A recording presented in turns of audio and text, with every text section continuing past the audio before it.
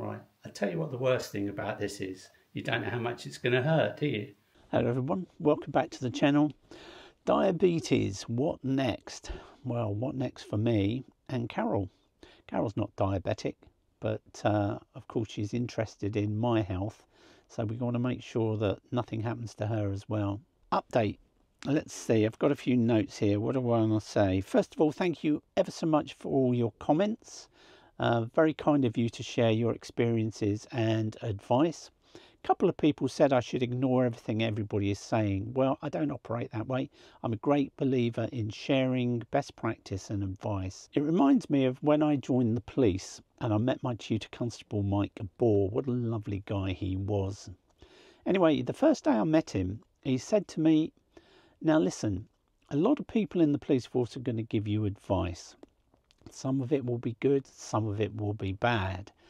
But the most important thing is never ever tell anybody that you know that already, or that it's rubbish, or whatever. Because if you do that, they'll never give you any advice again. Just to reassure people, I have been to the doctor, I have spoken to a diabetic nurse, I have had the leaflets, I've even been on a course. So I know what I'm supposed to be doing, but I've also watched a ton of YouTube videos from people who I have confidence in and I respect their views. Just to say, I am doing a lot of research, so I'm not winging this as some people seem to think I am. So what's my strategy going forwards? Well, I'm going to cut out all the things that are obviously bad for me. I'm going to be reducing carbs quite significantly, but not eliminating them altogether. The biggest difference is I'm going to be cutting down the portion size. I eat way too much. You've all seen that. I know that. So the portion size is going to be reduced. I'm going to be massively increasing the exercise, cardio and lifting weights. I need some new weights because my weights, the heaviest weights I've got at home are only 3 kilograms, which is nowhere near enough to build muscle. So if you've got any tips on good weights to buy, dumbbells I'm talking about here, and I'd also like, I don't even know what it's called, but you know, the bar with the weights at the end, so I can do some alternative exercises as well. But if you know any good sets on Amazon that I can buy, do let me know please in the comments. I'm also going to be upping the walking and particularly hills. We're very lucky, we've got a National Trust property near us with some really good hills in there, so I'm going to be doing some circuits in there, I think. And last but not least, I bought myself a continuous glucose monitor so that I can actually see what my body is doing, and I've been wearing it maybe 2.5 days now. It's absolutely fascinating. They're blooming expensive, but for me in this situation it's worth it. Last but not least, I'm going to enjoy life. I'm not going to cut myself off from life's pleasures, but they will be reduced and it will be part of a more controlled diet. But life is for living. None of us know how much longer we've got left, so I'm going to enjoy myself with Carol. Now, lots of you are saying go carnivore or keto. I've never tried the carnivore diet, but I have tried keto. I had great success with it. I did it for several months and I lost a lot of weight, but in the end I couldn't sustain it because I didn't enjoy the diet and I want variety. So I'm going to have to do the weight loss a slightly modified way, I think. Right, let's update you on what's been going on since we last spoke to you. If you heard that, that was my stomach rumbling. All I've had this morning is 1 egg as a savoury breakfast. Having said that, I don't usually eat breakfast. So let's explain to the folks. This is the CGM monitor I've gone for. It's an iCan. I don't know if it's a good one or not. It's just the first one I saw in the pharmacy. So I've got that, and it comes with an app like everything. And basically I've got to stick it on my belly here. So I've shaved that area of my belly. I've washed my hands. I've done everything in the instructions. And it just says, pull those two things apart, right? Okay. Yeah.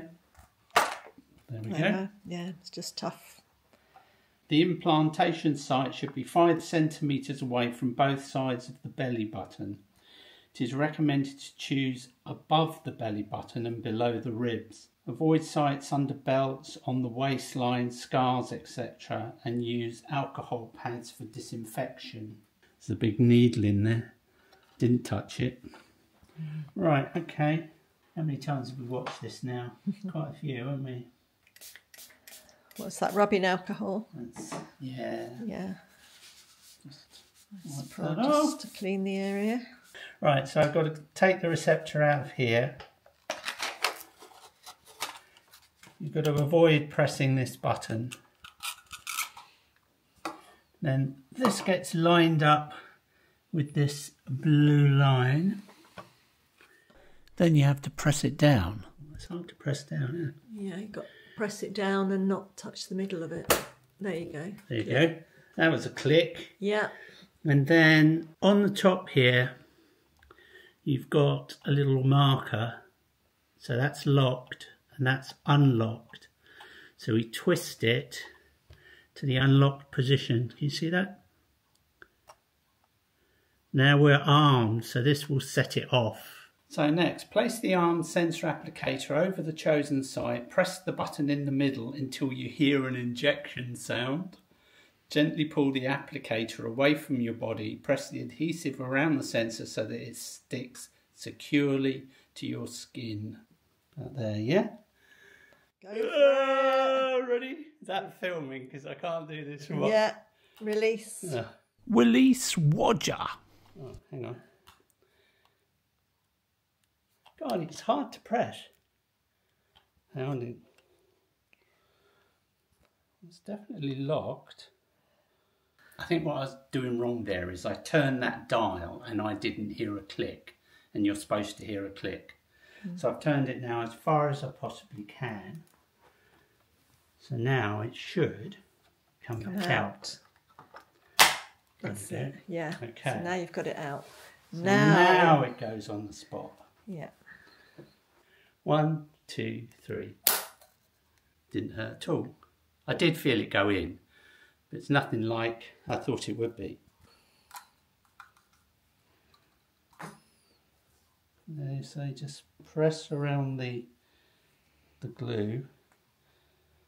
Hold it on for a few seconds. There you go. I'm walking around with a big sword in my belly. You're fully armed. I'm fully armed. Okay, so that can come down. Okay.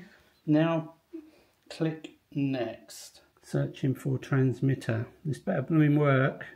Start sensor. Successfully implanted. What have they implanted in you? I've been implanted by China. Yeah. That's it now. They can just scan you the rest of your life. Got it. Okay, so now there's 2 hours.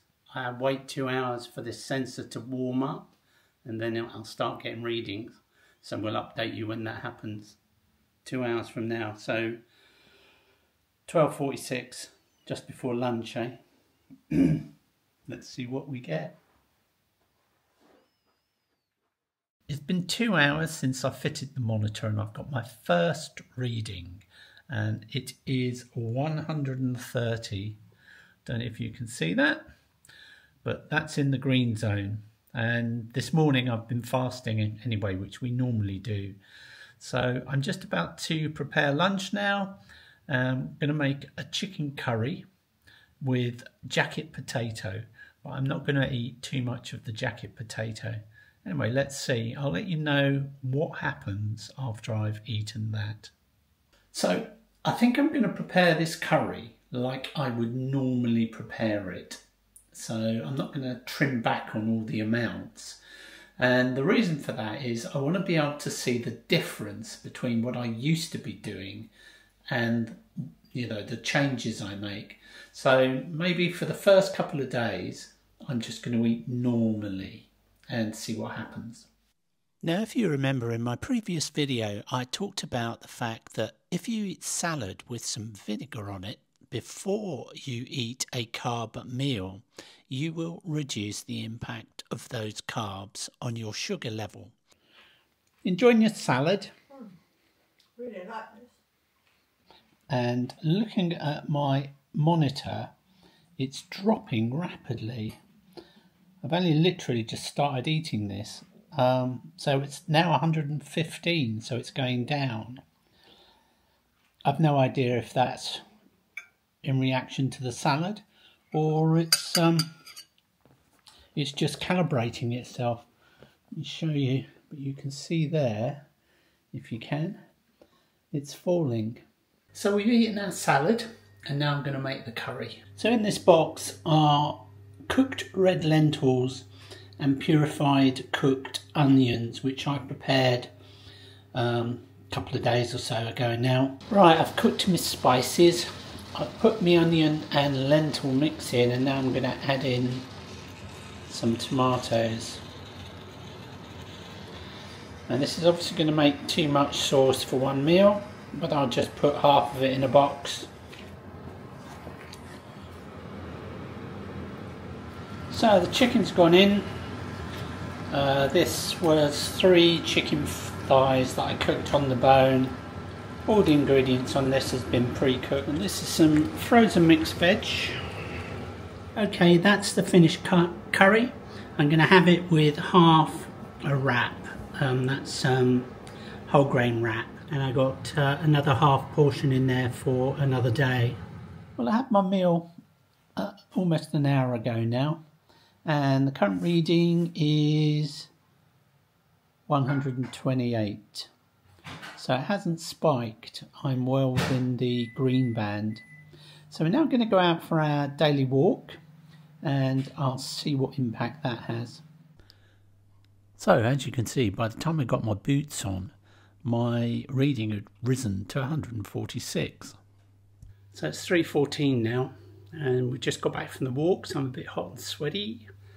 And the blood sugar is reading 126, so it's flatlining now. So that meal I just had didn't cause me a spike at all, and maybe the walk made it level out. I've no idea, time will tell. Well, I hope you found that useful. Thank you for watching. Please like, share and subscribe if you think this video could help anybody else, and we'll see you in the next one. Our next video is going to be another one in the series from Scotland. Cheers.